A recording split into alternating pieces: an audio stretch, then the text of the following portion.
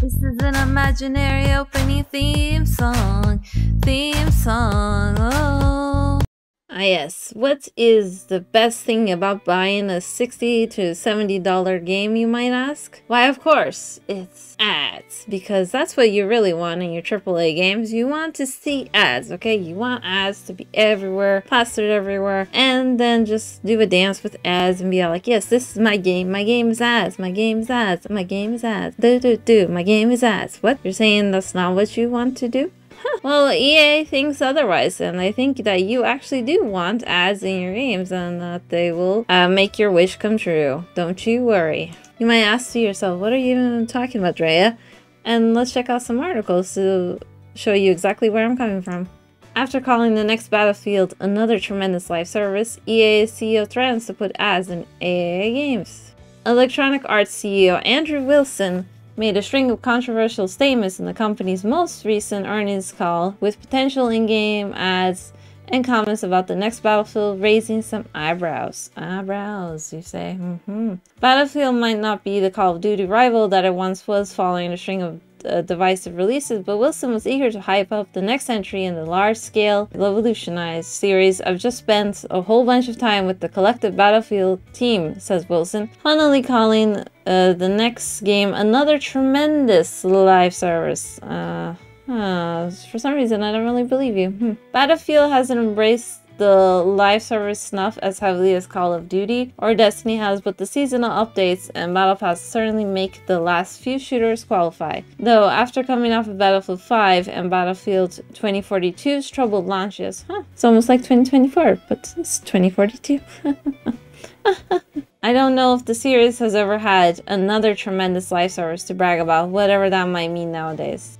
I mean, if you don't know what it means, why are you talking about it? I don't know. Regardless, Wilson still boasts that the largest Battlefield team in franchise history will build a Battlefield universe across connected multiplayer and single-player experiences. The Dead Space remake developers EA Motive were just put to work on Battlefield, leaving the cult horror series in limbo, while the studio set up to focus on single-player Battlefield experiences was shut down. Yeah, the gaming industry really can't make up their minds what they want to do, and they just keep on shutting down a lot of stuff. And yet they have such brilliant ideas, don't they?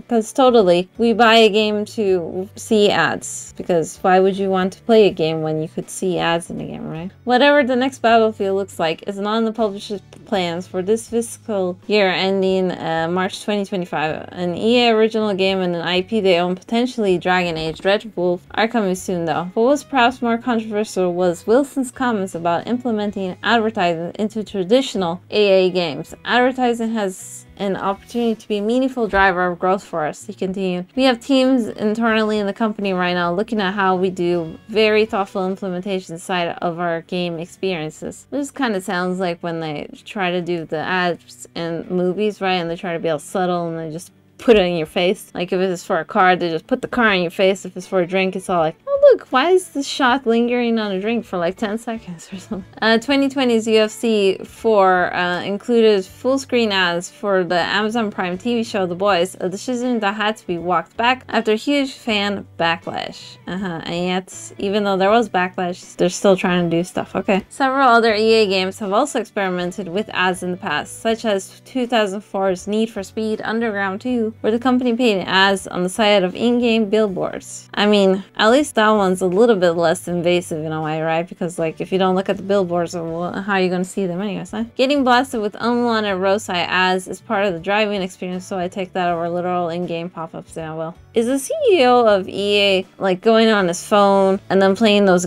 games where ads keep popping up every like 30 seconds or so, and they want you to watch like at least 30-second ads for whatever rewards and stuff, and then he thought to himself, this is such a good idea. Is that what this is or something? I have no idea. Well, let's check another article, shall we? It says EA is reportedly considering a more aggressive in-game ad policy with regards to its AA games, according to a recent earnings call for the developer. CEO Andrew Wilson stated the company is working on thoughtful implementations of ads, with work on the new system still being early in development. EA's reported ad policy shift comes as the developers planning a light year of 2024, with some of the biggest franchises taking the year off. So you can't release games, so you're all like, guys, look forward to ads. Okay, forget about looking forward to games. No, you look forward to ads.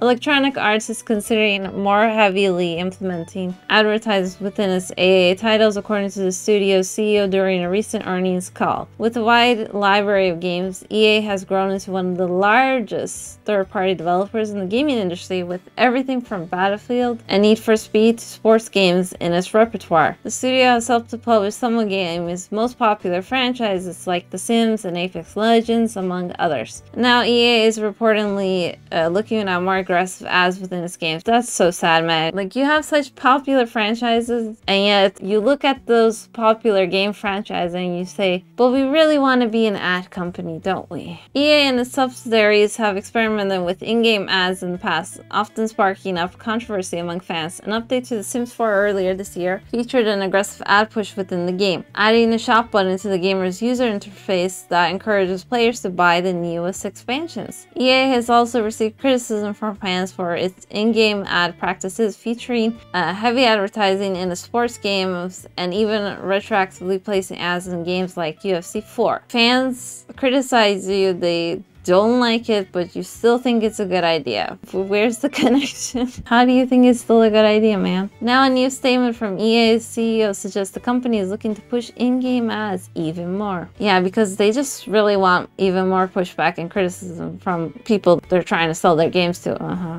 What kind of reverse play is this, man? EA considering more dynamic ads in AAA games. As reported by The Verge during a recent earnings call within the company, EA CEO Andrew Wilson spoke to the company's stance regarding in-game advertisements. According to Wilson, the developer is considering more dynamic ad insertion within EA's AAA game releases, revealing that the company is working on a new system. Wilson did state that EA was looking for thoughtful implementations of in-game ads within the studio's new games, suggesting that work on the new ad policy was still early. The CEO did, however, express more excitement at the potential for great advertisements outside the games. Yeah, so it says a lot when a gaming company's CEO is more excited about ads than it is about making actual games. Either you're in the wrong industry, or people that should never have been in a game company have now overtaken it so much that we're in trouble.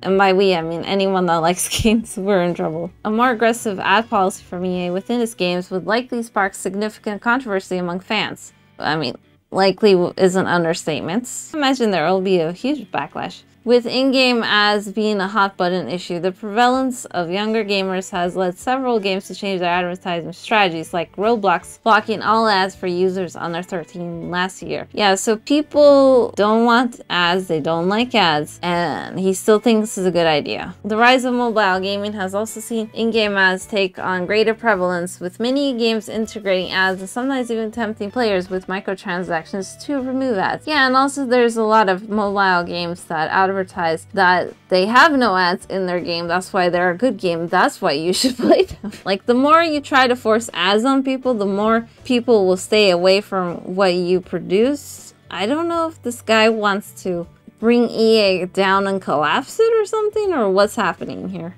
EA's consideration towards ads in its AAA games comes as the studio is reportedly planning a lighter year for 2024 with its releases. 2023 saw a plethora of high-profile games debut from the studio, with EA launching the Dead Space remake and Star Wars Jedi Survivor. Star Wars Jedi Survivor was definitely not well received, so instead of actually making good games, they think, whatever, just put it in ads, it's fine.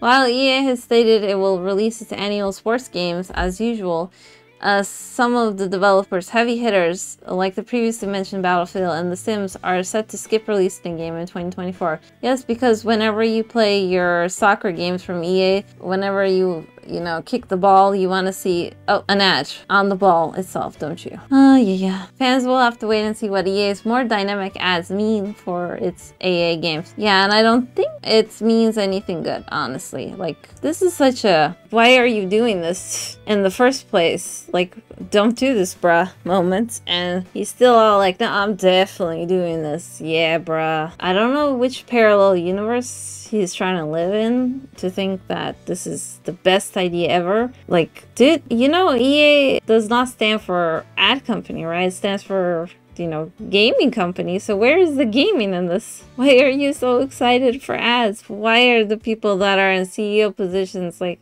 look, if you're in a CEO position, no one is telling you to absolutely love games, you know. It would help if you actually did like games, at least a little bit, right? But even if you don't, just, you know, hire people that actually do, and then, you know, have them make incredible games, and then just, you know, enjoy your private jets with the money that they made for you, thanks to them making actual games that work and people enjoy, you know? It just seems like the more the huge game companies are secure in how they feel, and they're secure in the money, and they think that people will just shill out money no matter what to them, the more that they're doing the most bizarre things ever and think they can get away with everything. Like, this will 100% flop on you, but the reason why you're announcing that you're still going to do this means that you really have no respect for anyone purchasing your games, and that is a huge red flag. I mean, I know EA has red in its logo, but like, you don't got to be a red flag, man. Why are you doing this? So no. At this rate,